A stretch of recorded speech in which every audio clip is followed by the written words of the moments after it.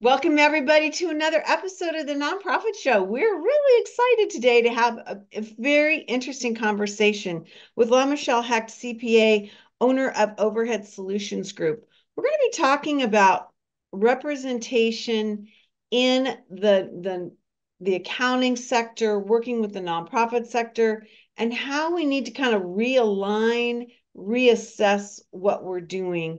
And so this is going to be a really cool conversation that I think will help us all to kind of navigate some of these topics that we hear about, we read about, but we don't always engage or really, actively change things.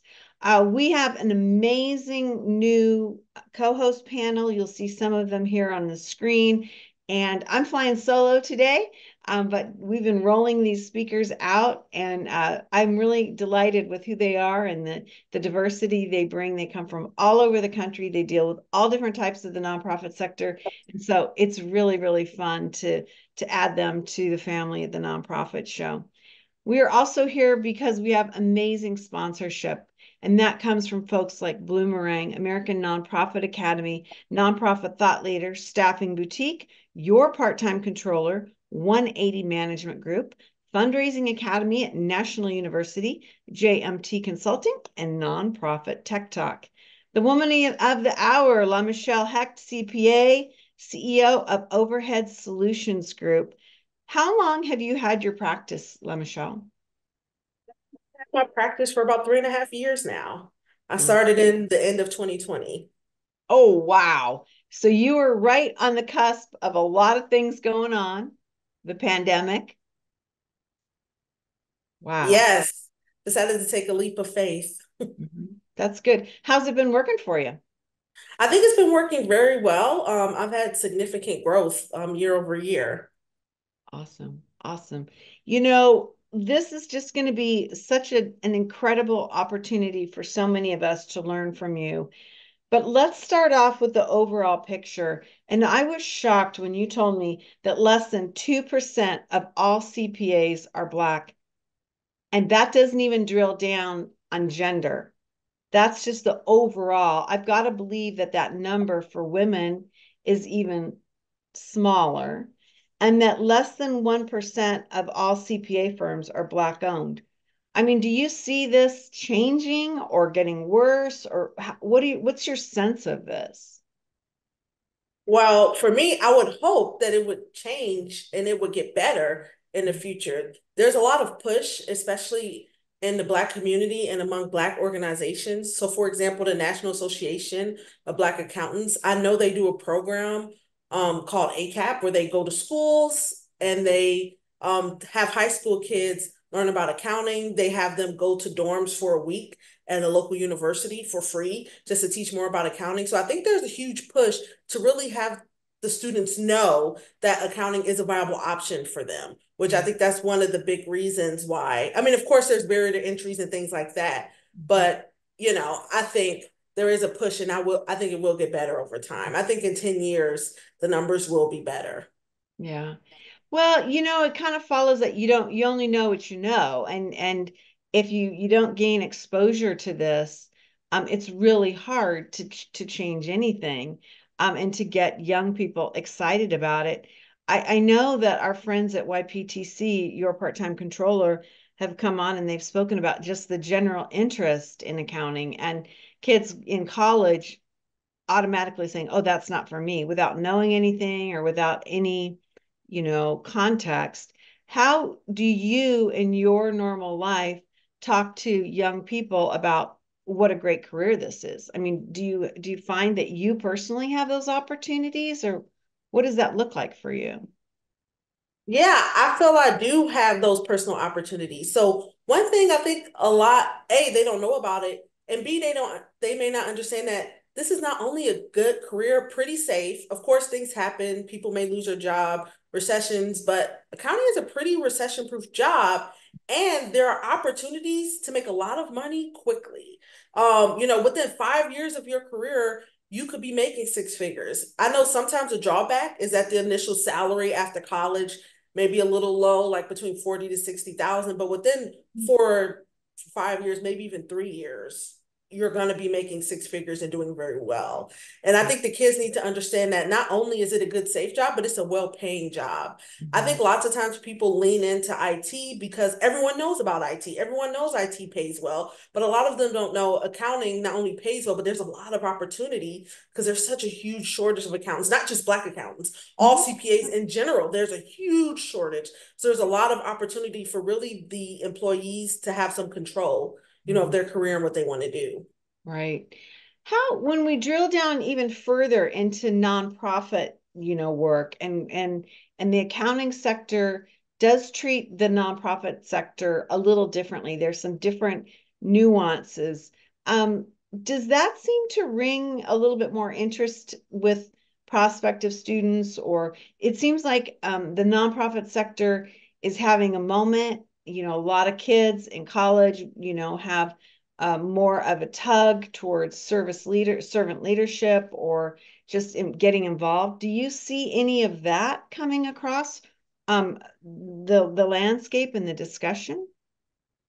I I think I do see it. I don't like, but I think a lot of people they don't understand how accounting can be play a part of helping an organization where, in my opinion, I may be biased because I'm a CPA. Accounting is the backbone.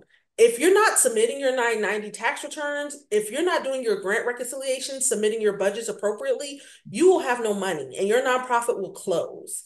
And I think sometimes, people in general are caught up in volunteering and the mission and doing their job where, accounting is very important and you can do a lot for the mission by being an accountant for a nonprofit and doing their budgets correctly in their 990s. And that can help them get funding as well.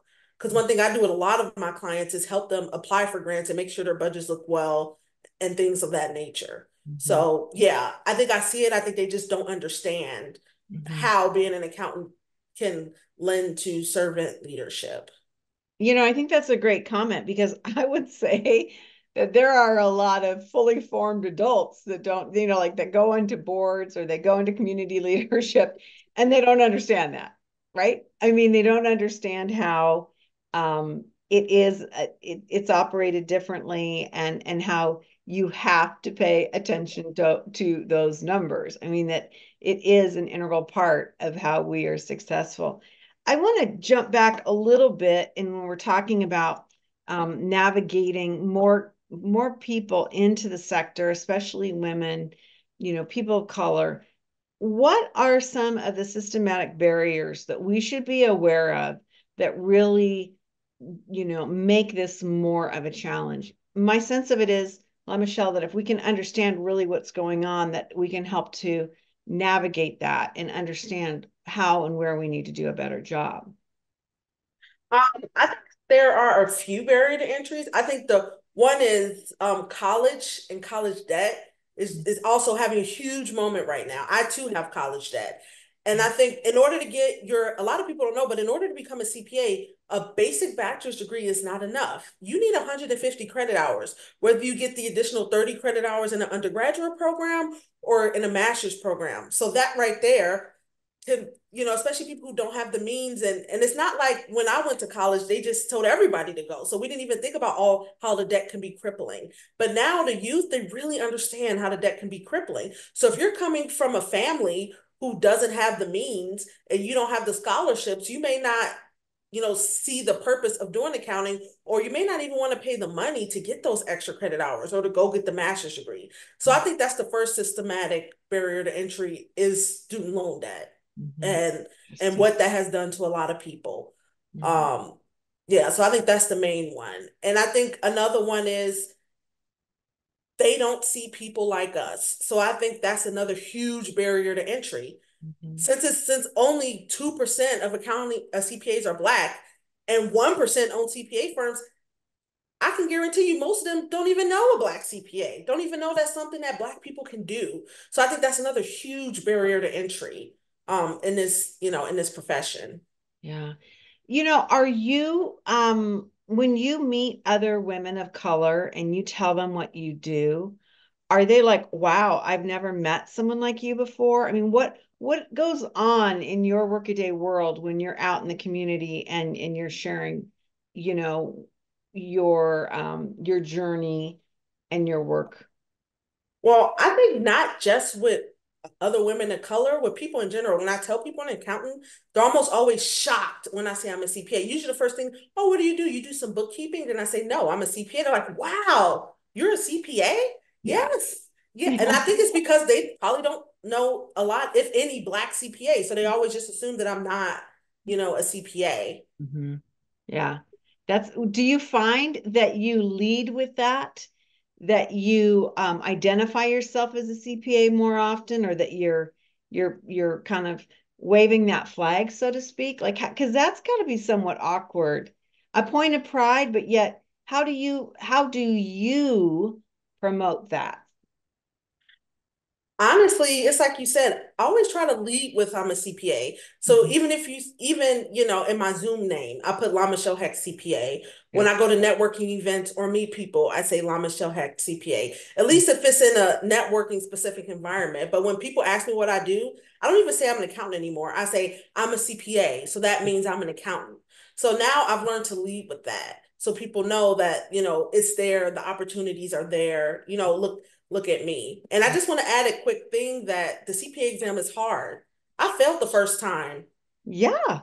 It took Oh me yeah. 4 years to get the courage to retake it. It is a very hard test, very low pass rate, but it's possible. So I think sometimes, which I probably should have mentioned that in the barrier to entry, is just the test. It's probably a huge, and as you know, with standardized tests and things like that, sometimes it could cause issues with people in the minority community with the way they word things versus our vernacular. Mhm. So, I think it helps a lot Mhm. saying that I'm a CPA, and I do. It's hard for me because I want to stay humble, but I still want people to know that I am a CPA and Yeah. I worked hard and I got this certification. Right, right. I love that. And I think this is somewhat of a gender thing too, because I think women don't always they're not always strong at self-promotion, right? It's probably easier for a male to do that versus where women are always taught, be humble and all of that. And so I applaud you for that, because that's probably a big mind shift for you to be thinking that way. I also really appreciate that you use your designation, that you do use CPA as a title. I think that's really brilliant, and I think that's super important, because I do believe that we demean somebody's level of professionalism, by saying, "Oh, you're a bookkeeper." Well, no, bookkeepers work with me, and I'm, a certified public accountant. There's some education there, right? It's kind of Yeah. an, it's kind of an interesting thing. Let's move forward a little bit and get your advice and maybe, dare I say, wisdom. Is How do we encourage our nonprofit sector to really do more business with business owners and Black professionals, not just CPAs, but just across the board? What does that look like, and how do we really reset our commitment to finding, partnering organizations in leadership?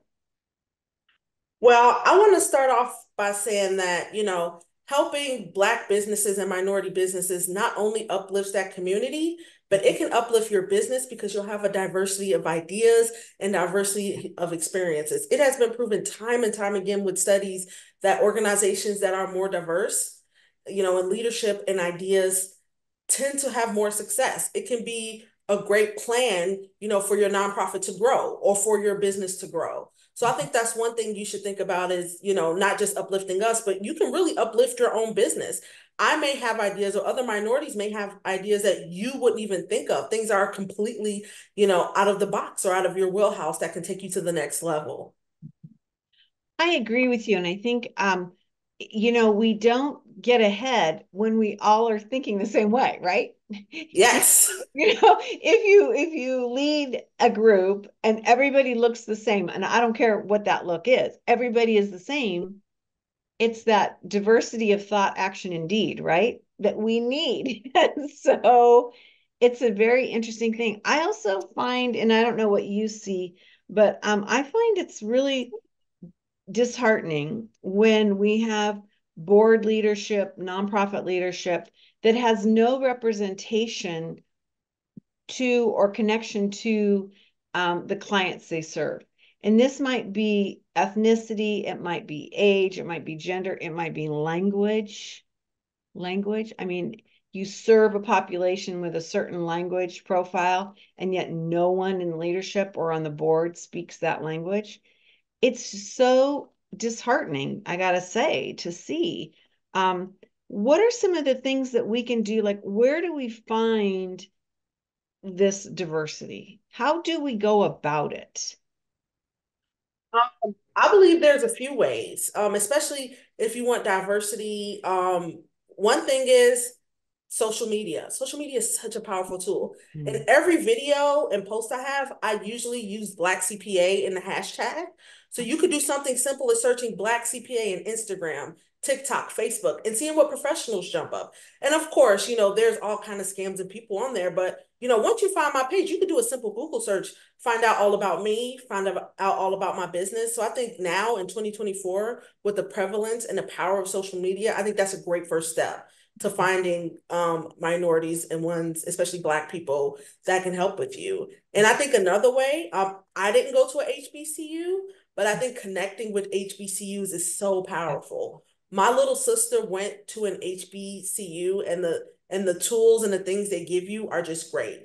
So I think that would be the second thing I would suggest, because they have a whole alumni network. So even if you're looking for someone to join your board that, I don't want a college kid, I don't want anyone with any, you can find people with experience, because my Yeah. sister's been out of college for years and she still has a very strong alumni community where they tell her about opportunities. That's brilliant advice. I wouldn't have thought that, and yet I should know that, just by some of the guests that we've had on the nonprofit show. Yeah, I love that.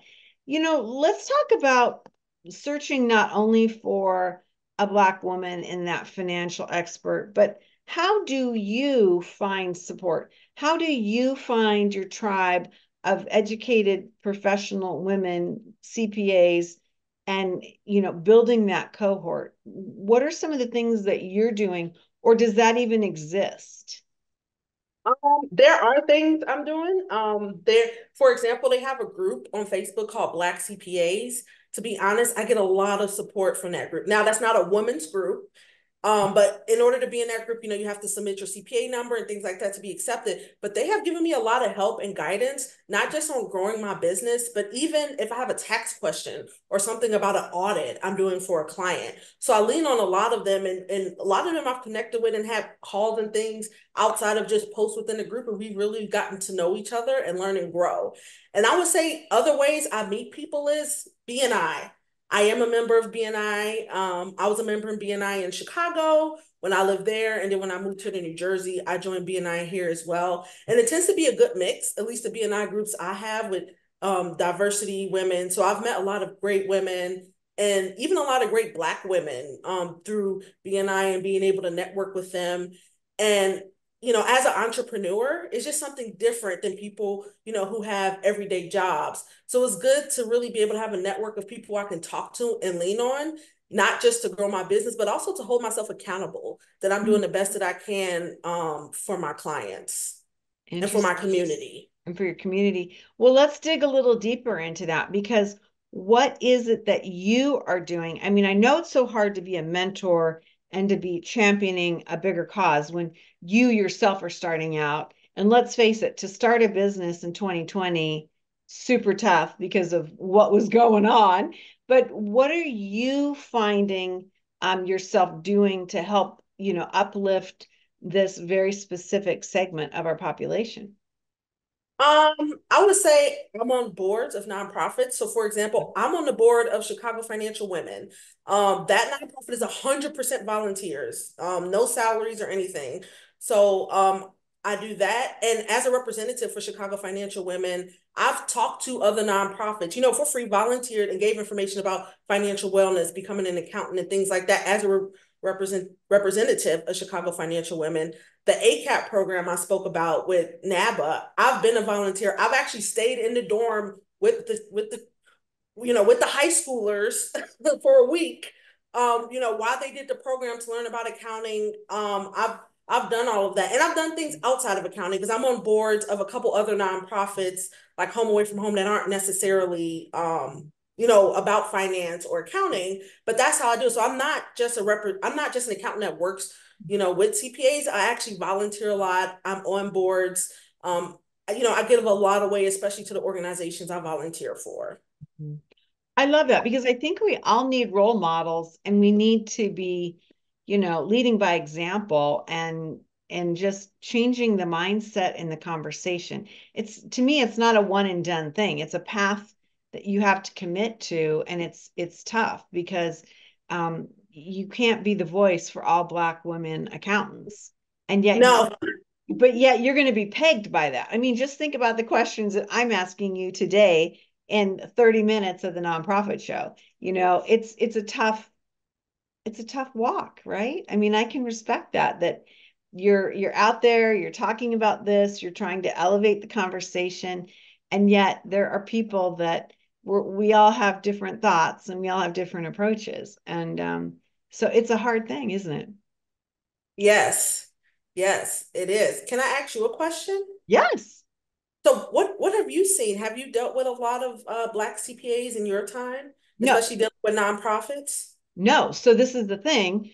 Um, Definitely when I started chatting with you and thinking about this conversation that we were going to have on the nonprofit show, um, I could not think of one person of color. And I live in the Southwest where we have a huge, Hispanic population. I couldn't even think of that. And I remember the very first board meeting where I was probably in my 30s and a female CPA came and presented our annual, reports. I can remember specifically LaMichelle saying, "Oh my God, it's a woman," right? Yes. So, I mean, think about it. So that in itself was like, wow, it was really shocking. And it was extremely rare. It was extremely rare, and it would take another decade to where I would be around female as CPAs, and I wouldn't really think anything of it. A whole nother 10 years in my life. And now you're seeing more and more, but yet it seems like the overall population is shrinking, right? That we are not getting enough kids in college interested in going into being a CPA, professional. And so that to me seems like, a huge problem, right? Of getting any time, any interest in something that in our nonprofit sector, if we don't have this information and we don't have the skill set helping us and leading us, we're in we're in a world of hurt. Yeah, that's why I think we have to get them in high school and middle school and just let them know it exists and the opportunities. And an accountant isn't just sitting behind a keyboard typing. You could be an introvert and be an accountant and do spreadsheets all day, or you can be an extrovert and be an accountant. Especially if you're an auditor, you almost have to be an extrovert because you have to ask a lot of questions. You have Oh, to do a wow. lot of presentations. Half of your job is talking if you're an auditor, Right. and people I don't love know that. that. I love that, love Michelle. Nobody's ever expressed it that way, and you're absolutely right. I absolutely love that. Well, this has been a great conversation, and we always like talking about things that are going on behind the scenes because I think a lot of times we can have a sense that there's something going on, or we can have a sense that something needs to change, but we're not adept at figuring out how to make those changes or how to address them. So I really appreciate you coming on and sharing some of your thoughts. LaMichelle Hecht, CPA, CEO of Overhead Solutions Group. Check out her site, overheadsolutionsgroup.com, and you'll learn more about what she does in her work and the journey that she's taken.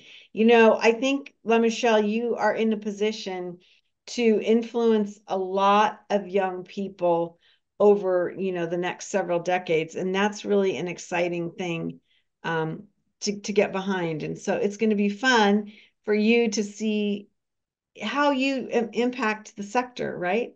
How do you see these things coming along? I would imagine you're doing a lot of work that you won't know about, and you won't know the results for a long time until you show up to something and somebody comes up to you and says, "I met you when I was in the seventh grade and you convinced me to become a CPA," or, so I know that's kind of like a blower. But don't you think that that's going to be the trajectory?